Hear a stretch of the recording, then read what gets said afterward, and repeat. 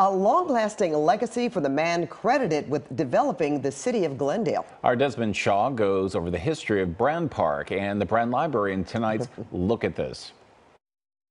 Well, take a look at this. It is Brand Park and the Brand Library at the base of the Verdugo Mountains in the city of Glendale. This actually started off as the estate of a man that was known as the Father of Glendale, Leslie Coombs Brand. Made most of his money in real estate, actually worked with the Huntington family to bring the electric rail line to Glendale from Los Angeles in the early 1900s when only about 550 people lived in Glendale. He also owned the water and power company, later sold that to the city, and he even owned a telephone company which actually established a lot of the telephone lines in Glendale. And so with all that money on 31 acres, he built this estate known as Miradero, which means viewpoint or vantage point. A lot of locals knew this as Brand Castle. So Mr. Brand, quite the avid aviator. He actually had an airplane hangar and an airstrip on his property. He would host fly-in parties with all the biggest silent film stars of the day, as well as all of the most important local dignitaries. When he passed away in 1925, he wanted this all to be left to the city to be used as a park and a library, with the stipulation that his wife could live in the main house till the end of her days, and she did until she passed away in 1945. Then this all opened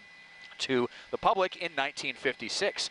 This exhibition hall and art gallery was opened in the 1960s. Everything was closed down for about 10 years ago for a big earthquake retrofit to make the property handicap accessible and to restore it to its former glory back in the days when Mr. Brand lived there. These days it serves as kind of a cultural hub for the city of Glendale. All sorts of exhibitions.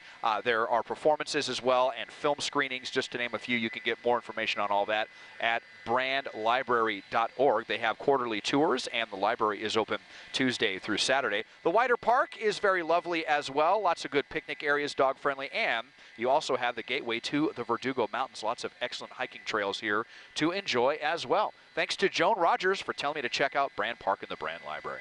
Taking a look at this from SkyCal, I'm Desmond Shaw. And if you'd like Desmond to take a look at something interesting in your neighborhood, just write us at lookatthis@cbs.com.